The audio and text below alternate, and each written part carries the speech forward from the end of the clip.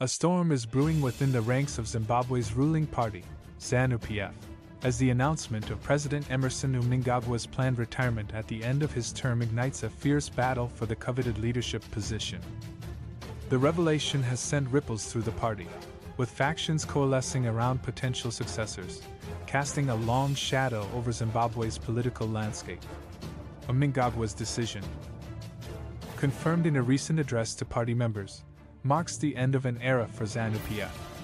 Having assumed the reins in 2017 following the ousting of longtime leader Robert Mugabe, Mnangagwa's tenure has been characterized by promises of economic reform and political stability. However, his retirement plans have now opened the floodgates for power struggles within the party, as various factions vie for dominance. The announcement has sharply divided Zanu PF into two main camps: those advocating for leadership renewal and those seeking continuity with the old guard. The faction pushing for renewal argues that fresh leadership is essential to revitalize the party and the country. "We need new blood to tackle the pressing challenges Zimbabwe faces today.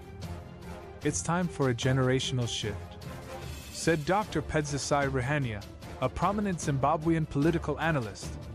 This group is reportedly rallying behind younger leaders who they believe can inject new energy and ideas into the party. On the other hand, the traditionalists within Zanu PF argue that maintaining continuity is crucial for the party's stability and for safeguarding its legacy. "Sticking with the experienced leaders ensures that we don't lose the progress we've made. It's about stability and preserving the ethos of Zanu PF," said Professor Eldred Massanungir, another respected political analyst. Several high-profile figures have emerged as potential successors, each with their own bases of support and political strategies. Vice President Constantino Chiwenga, a key player in the 2017 coup that brought Mnangagwa to power, is seen as a leading contender.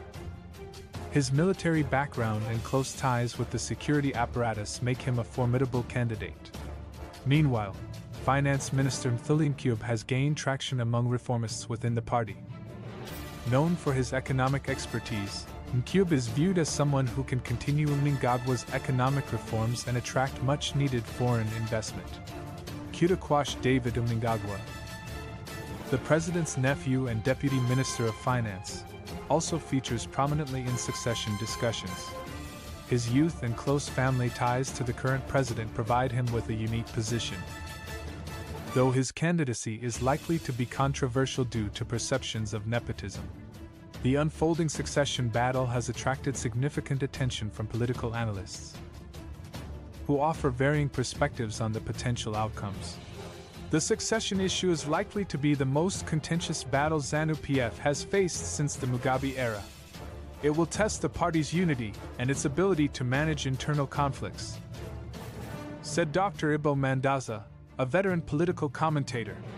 Dr. Mandaza also noted the risk of factionalism destabilizing the party, warning that, if not handled carefully, these battles could weaken Zanu PF's grip on power and lead to broader political instability in Zimbabwe.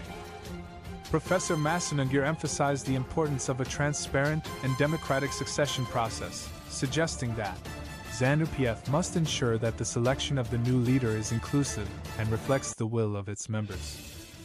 This will be crucial in maintaining party cohesion and public trust.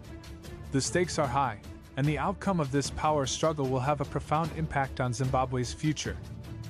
The party's ability to manage its internal succession process will determine whether the country can achieve the stability and prosperity its people long for.